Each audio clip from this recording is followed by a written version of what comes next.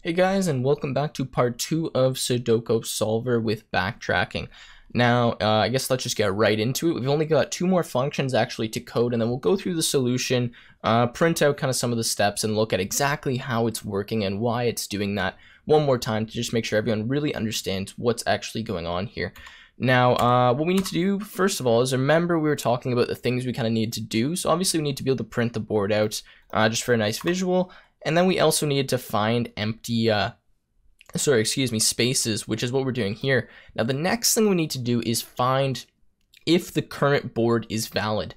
So given kind of a position and a board, check if when we try to put that in, or given the board, is it valid or not. So to do this is pretty straightforward. All we're going to do is just define valid, and what we're going to do is we're going to take 3 parameters, which is board, number, which is the thing we've inserted, and then a position. Now our position we'd like to come in as actually this ij here. So what we'll do to start is, well, we need to check 3 things. So essentially we need to check the row, the column, and kind of the little square that that we're in. So to do this, what we'll simply do is just say, well, we'll do the first step, which is check row. Now checking the row is pretty straightforward, so is checking the column. The square is a bit more complicated, but it's not that difficult. So what we're going to do for the row is we'll simply loop through every single column in the given row. So to do that, well, we'll just say for I in range the length of bo0, which I mean will be 9, but I'm just doing this in case we made the board bigger or something. And then what we'll do is we'll say if bo, and we'll say position, which is what we're going to be given, 0, which will stand for actually the row, because remember we're going to get it in as row column. So position 0 of pause, which will be a tuple, will be the row. So for this row, we'll check if pause 0 and then I equals num, and if pause 1 does not equal I. And then what we'll simply say is return false. Now, what this does, I know I went through this kind of fast, is essentially we're going to check through each column, so each element in the row. And we're going to see if it's equal to whatever the number is that we just added in. Now, what we'll do, though, is we'll say, as long as, we're going to check that, but if the position we're checking is actually the position that we just inserted something into, then we won't bother checking that.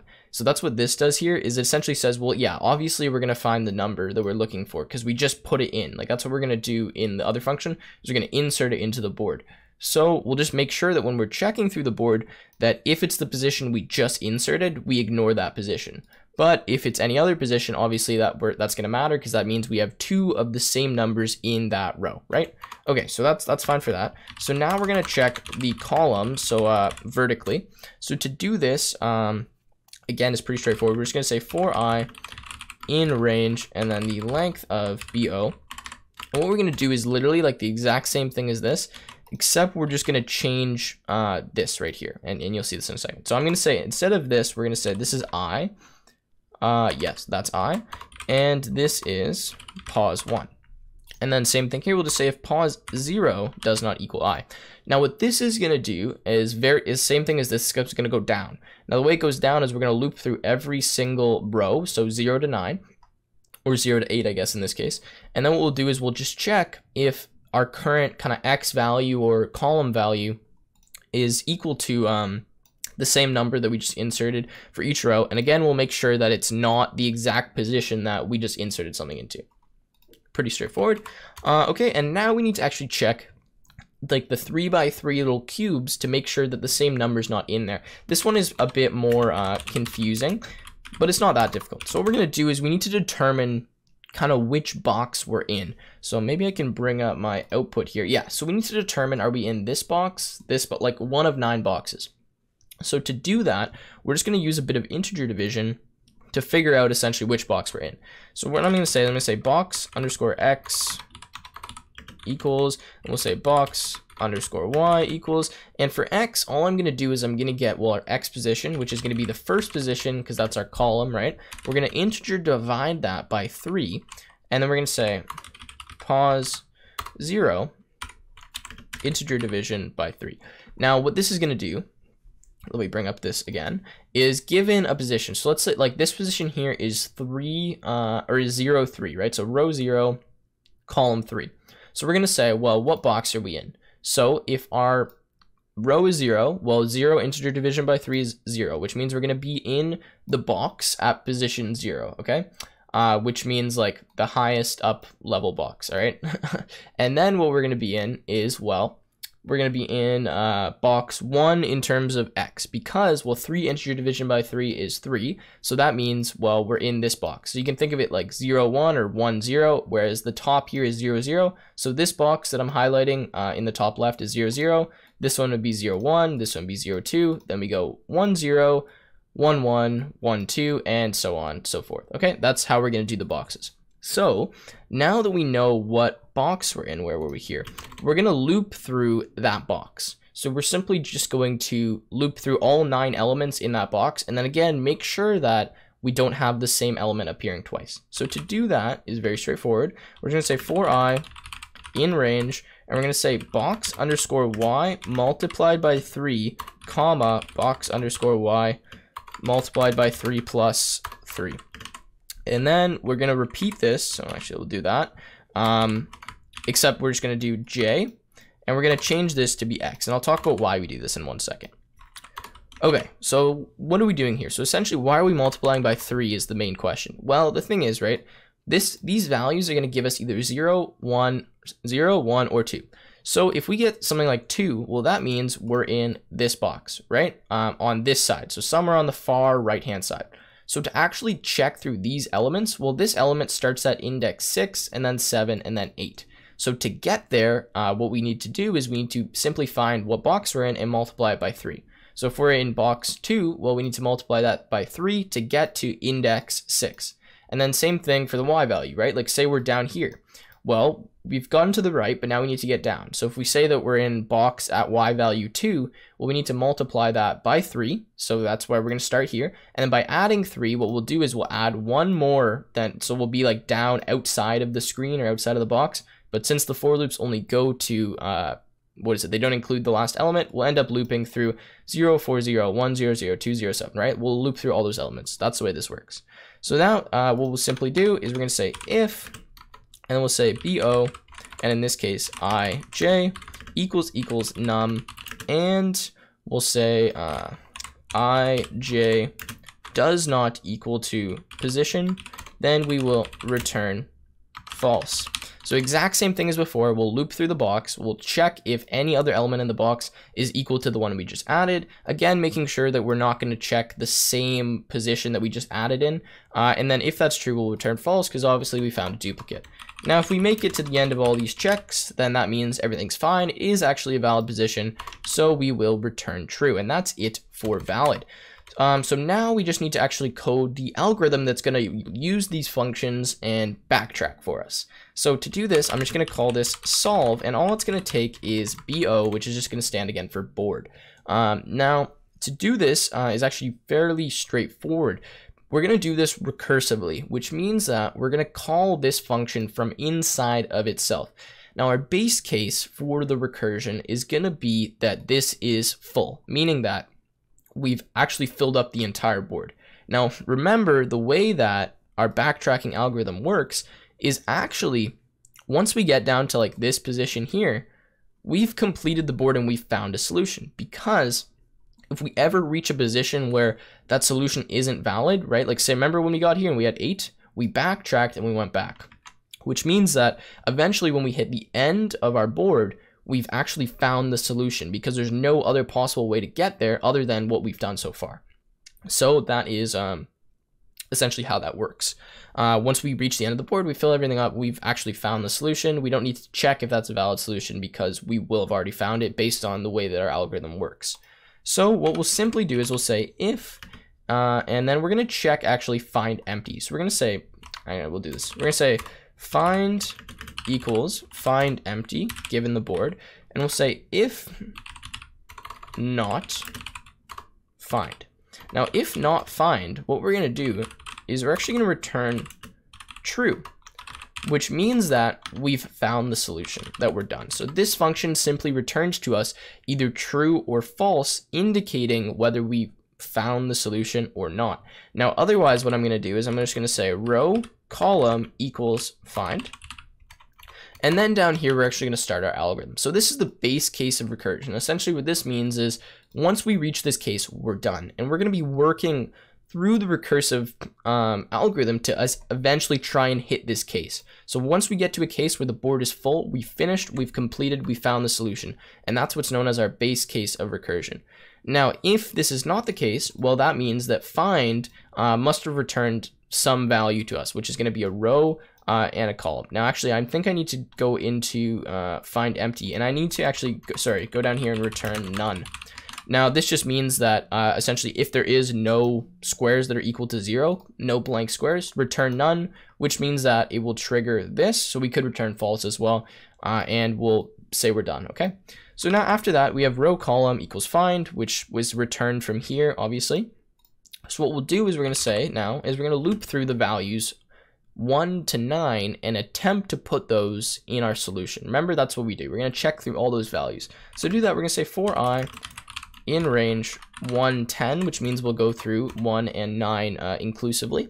Then what we'll do is we're going to try this value inside of our solution. So I'll show you this in 1 second. Okay, so we're going to say if valid and then board number and what do you call it? Position, which is going to be row column, because that's the position we found that was empty, and num actually is going to be I, excuse me here. So if this is valid, what we'll do is we will plug in that value. So to plug in that value, what we're going to do is we're essentially going to put it in the board. So we're going to say board at position, which is going to be row column equals I, like that, okay? So what we're going to do is loop through values 1 to 10. We're going to make sure that if we add them into the board, like they'll be valid. So we'll add them. And then what do you call it? If they are valid or whatever, like, so if they're valid, then we'll add it into the board. And then what we're going to do next is we're going to make sure that, or we're going to try to solve the solution from this point forward. You guys will see how this works in a second. So we're going to say if solve bo, then we're simply going to return true. Otherwise, so we actually don't need an else, but we'll just say bo row call equals 0. And then at the end here, we're going to return false. And this is actually our entire solution. Like, we're actually finished, but I'm going to walk through step by step how this works because I know it's a bit confusing. So what we're doing, right, is we're checking. We're going to loop through values 1 to 10 or 1 to 9, and we're going to check if by adding those into our board, it would be a valid solution. Okay, we try that. If it's valid, what we'll do is we'll actually add it into the board. And then what we'll do is we'll recursively try to finish the solution by calling solve on our new board. So we're going to add, let's say, like 1 into the board, and then we're going to call solve again with that new value added and keep trying until eventually we either find a solution or we get to the point where we've looped through all the different numbers and none of them are valid. Now, if that happens, right, if we loop through all the numbers and none of them are valid, we're going to return false, which means that obviously solve isn't going to be true. So we're going to backtrack and say that the last element that we just added, reset it because that can't be correct. And maybe possibly try this for loop again with a different value, right? That's what we need to do. So that's essentially the way the solution works. If we can't finish the solution based on whatever value we've just added, we need to reset that value and try a different value and then repeat that process again recursively. And that's kind of the only way I can explain this. If you don't understand it after that, I'd recommend go back and watch the first video on how I went through all this stuff. But now all we have to actually do to solve this solution is simply call solve on board. Now what I'm going to do is print board before and print board after, because I want to see the difference and I want to see the solved solution. So that's all we need to do. Let me make sure I didn't make any mistakes, which I likely did. Okay, so, well, I should probably use our function that's print board to get that nice output. So let's do that, actually. My bad on that. And let's also print a space so that we can actually see it. Let's just do that, okay? Now let's try it. All right, there we go. So this is what we started with. And this is our finished solution.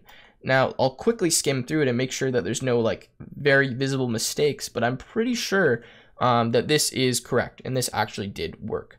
So that is essentially how we use this kind of method of backtracking to solve our Sudoku board. And notice that this happened pretty well instantly. Like I didn't have to wait at all for this to happen, and that's because of the backtracking. But if I had done the naive solution that we talked about before, well, we would still be sitting here and probably waiting for a few days for this to actually happen, which is obviously not ideal. So anyways, that is kind of it. For any of you that really are still interested and still watching right now, what I'm going to do is I'm going to print out step by step what happens to the board every time that we call this solve function so that you guys can get an idea of exactly what is going on.